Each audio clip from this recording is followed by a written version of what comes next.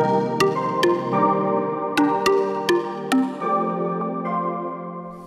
everyone, my name is Michelle White, and this is my tutorial on the player application.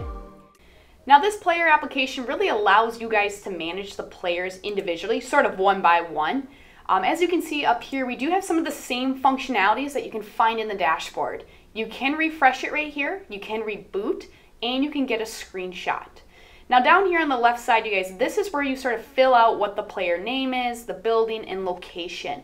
Now one thing we really encourage our clients to do is to take the time and fill this out. I know it's very tedious, but it comes in handy when you and your team are sort of digging around or doing whatever needs to be done within the CMS. When you have something labeled correctly, it just makes it a lot easier for you to sort of manage.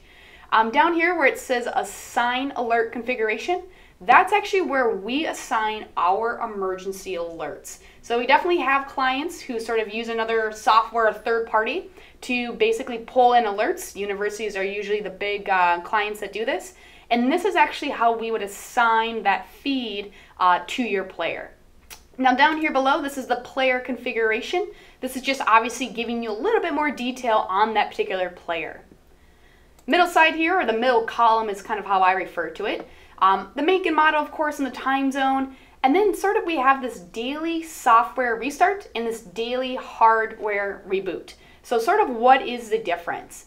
As a default, the software is always going to be enabled. And essentially what's going to happen is during this window, your player is just going to refresh. Kind of think of it as like a computer, right? You just sort of refresh it or sort of restart it quickly. It goes down for a second, kind of loads back up. Now the reason why we always have that enabled is because we're constantly making updates, and it's really important that your player and sort of your signed version is always staying to the latest and greatest. Now recently though, we did have some clients who wanted more of a hardcore like reboot, completely reboot the player and then sort of reboot it back up. The reason why they wanted that is just essentially they wanted to clear their cache every single night. Again, it's completely up to you how you sort of want to establish that or how you want to do that. Now that is not going to be enabled as a default, okay? So you'd have to sort of manually go in there and sort of turn that on. And again, this is how you can sort of generate when you want that to happen. Now the third column here, sort of our last column, really basic stuff, you guys, just the resolution. Obviously if it's a vertical, we're going to sort of change this rotation here. And then last and final, guys, we have this monitoring. So this guy is always going to be enabled. And essentially what it means, it serves both parties here. So the first thing is that it is recording sort of your player's logs. It's always sort of monitoring how your player is communicating or sort of reacting.